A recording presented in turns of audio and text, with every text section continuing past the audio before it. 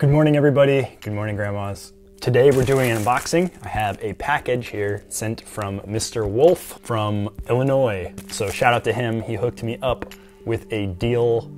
I think it's a deal. Let me know if you think this is a deal. He reached out to me on Instagram and I told him, dude, I'll buy that from you for $35. You have it on eBay. I think it's worth more than that. Plus it's in my size and I want one of these. So he was like, all right, let's do it. I sent him 35 bucks. He mailed me the shirt. Well, surprise, it's a shirt, and it's cold now, so we're gonna unbox it, put it on, and it's also a bolo. So hopefully you guys learned something from this video. If you haven't already, please give it a thumbs up, and let's open it up. Came in a nice priority flat rate padded envelope. It is soft, it is clothing, it also is a bolo. Be on the lookout. And I've been wanting to open this up for a while.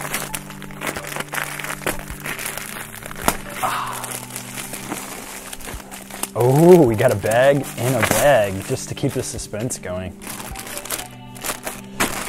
Sweet, that means had a little bit of extra protection. There's a little peek. Can you guys see that? Little beautiful little peeky.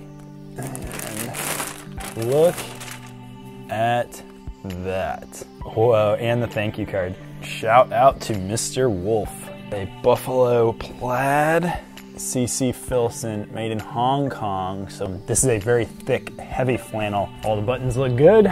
It's got two front pockets, long sleeve, very beautiful, high quality shirt. It's got a little pleat in the back and a hang tag.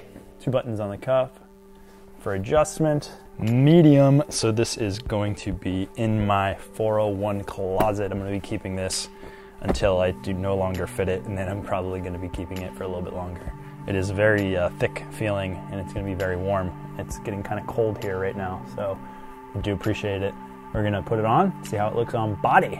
It definitely feels quality. It feels thick, heavy, warm. Sleeve length is good. Usually I have sleeve length problems.